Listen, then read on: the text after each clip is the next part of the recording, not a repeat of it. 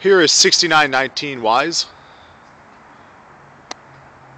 Give you a view of the roof. Roof looks in fairly good shape.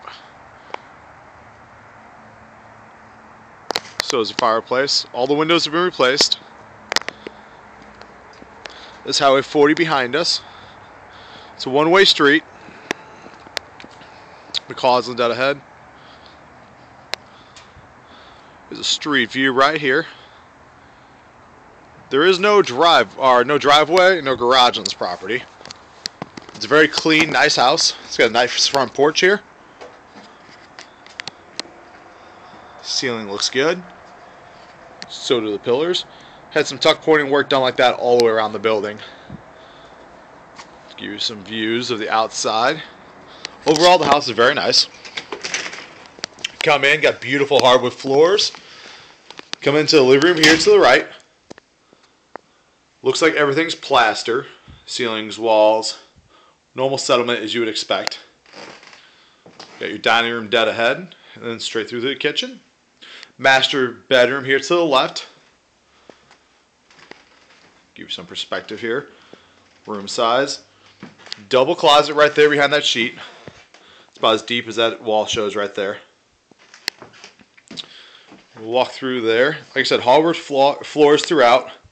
Updated windows. Roof is somewhere around 10 years old, which looks great. There's this view right here. Good sized master bedroom. You got a coat closet here to the right. The current you're using as a clothes closet. Overhead lighting. This is your one main floor bath. Nicely updated. Looks very nice. Spacious. Tiling, nice tall ceilings. Updated fixtures. It's your dining room dead ahead. We'll get there in a second. This is the second bedroom. It's a little smaller. That right there looks to be about a twin or probably a full-size bed actually. So that's what a full-size bed looks like. The closet is going to be right here behind this door. Show you how deep the closet is. Not real big, but get a lot of stuff in there as you can see. Coming back through here, hardwood doors here. Coat closet, a lot of stuff in here, so plenty deep, got lots of room. Going back through here into the dining room. There's the living room there. Nice molding around that door frame. Nice light fixtures. Stained glass there. Doesn't look to be chipped or cracked at all. Kitchen's really nice, to be honest with you. Nice floor. Here's your pantry. We'll call it a walk-in pantry, but really nice size right there. You don't got too much cabinet space. You do not have a dishwasher either. But the kitchen's decent size. It's functional. Updated windows there. Two doors leading out. This one off the kitchen here. That one leads down to the basement. I'll show you the outside while we still got a little bit of sunlight left. Really nice deck. Looks to be in good shape. Neighbor's house next door. Nice tiki torches. Bullet lime's good too. Take you down. Air conditioner unit here. Got the sewer there.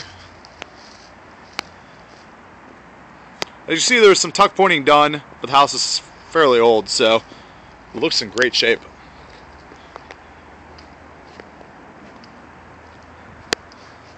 There we go. Your panoramic view. So that is a retaining wall off to the left. This yard sits up a little bit higher. Shed right there. I'm assuming that's common ground behind you. So go back in, show you the basement. Basement's unfinished. It's large though. Got plenty of space. It does have roughed-in plumbing with a functioning toilet. So you could put in a full second bathroom. Nice half door right here. Keep the kids from falling down.